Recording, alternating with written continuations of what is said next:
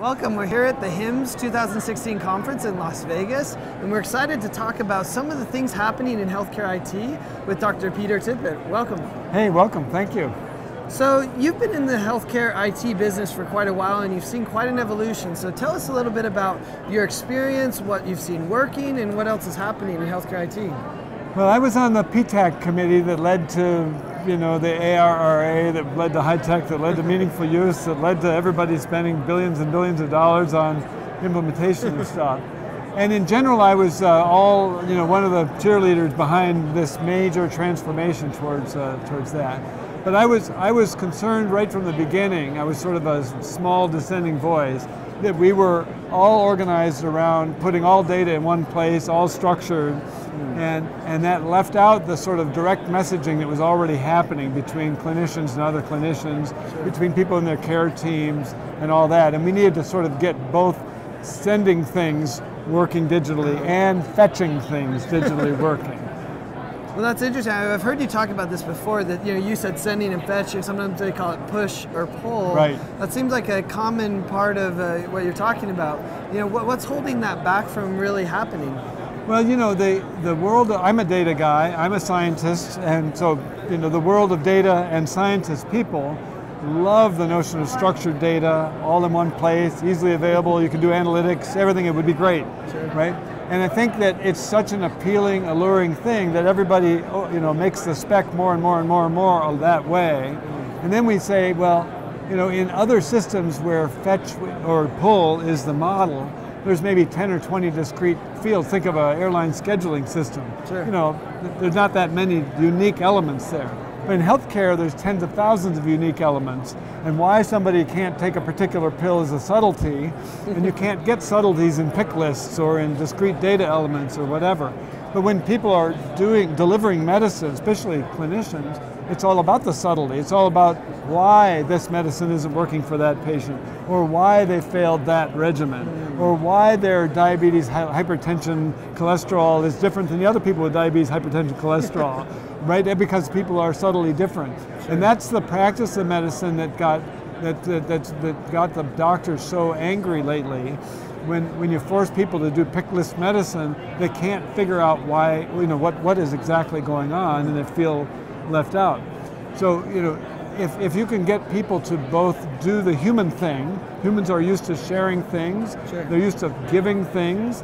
Your boss doesn't probably have access to your hard drive. Whenever they need data, they just fetch it. Instead, they ask you, and you say, oh, I know what you asked for, but I've got something even better that'll help you, and I'll give it to you. So what we really need to do is we've really emphasized the pull and high structured data, and we need to also emphasize the complementary push and not so structured data. Maybe it's photographs, maybe it's dictations, maybe it's big data files like x-rays. But to the extent that people can send these to each other, then we get around all the sort of issues of people wanting to, people want to send things to each other to get their jobs done. Well, one of the challenges with the push and even the pull to some extent is HIPAA and privacy and security. So how do we address those issues when pushing this data or pulling this data? Well, it's actually easier in the push world than in the pull world. In the pull world, the panacea model is that we'll keep all the data on every patient in one place, and we'll give everybody who has the right to access it the right to access just what they need the right to access. But all of a sudden there's some new person involved in the care team. How do we know whether they're the right person or not the right person? And should they get all the data or only some of the data? And that becomes a real problem. When it comes to people pushing things to each other, the one sending is saying, I want you to have this data because I know you need it. And so they're implicitly giving permission, sure. Right? And furthermore, when you get into the pushing world, this is a lot better, easier to engage patients. You could send something theoretically to a patient and copy their other doctor or their other nurse practitioner. And the patient could say, yeah, I want this person to have it. The patient can waive HIPAA rights. That doesn't mean you don't do the security and privacy. What it means is that the harder aspects like the BAA and other things can be taken care of by the patient just saying, yeah, I want my other doctor to get this data, right? And if the patient's in the middle of the communication, at least as part of a permission cycle, that works. So it turns out to be easier. So I mean, HIPAA's one challenge, I think, to making this a reality. But there, are there other challenges, or is it really just a matter of people having the will and deciding to go forward and put in the effort and make it happen?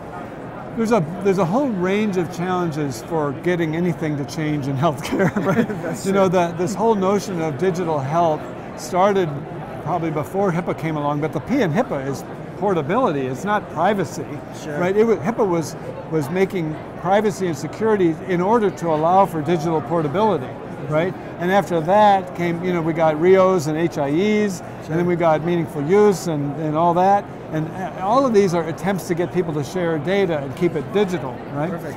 And it really isn't working out so well, right? We spend billions and billions of dollars, and people feel less connected than before.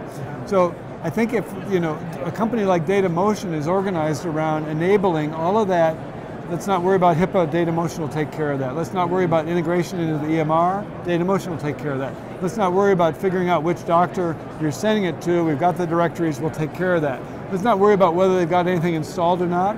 If they've got something installed, it'll work. If they don't, it'll work, right? Nice. So if you have a universal system that can get a message and keep it HIPAA compliant, keep it safe, secure, and all the rest, and you can know the sender, know the recipient, and understand and keep all that together, and keep the directories and the patients organized, all of that has to happen. Sure. But if that works, and that's one of the reasons I'm with DataMotion, is to make that stuff work, then all of a sudden we've made it a lot simpler for everybody to just get their jobs done, and also be compatible with all the systems that are already deployed. It seems like finding the right partner is the key, because the overwhelmed CIO or other technology managers, they just need the right partner to handle a lot of the logistics, because they're still dealing with all these other challenges. Well, and a lot of the other issues are things like file size. Most systems that can push data, like other systems that use this direct protocol, are limited by email.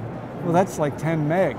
Right? Well, in the DataMotion system, there's no practical limit to how big the files are. You can send MRIs, you can send giant files, because there's not an inherent limitation that email limits on things. You need to solve the identity problem, you need to solve the file size problem, you need to solve the HIPAA and compliance and messaging problem, you need to solve the permissions problems. But to the extent that somebody else does that job for you, and you can just plug in, and the protocols are all standard and easy. Make their life easy. That's the idea. Yep. Thanks. Thank you.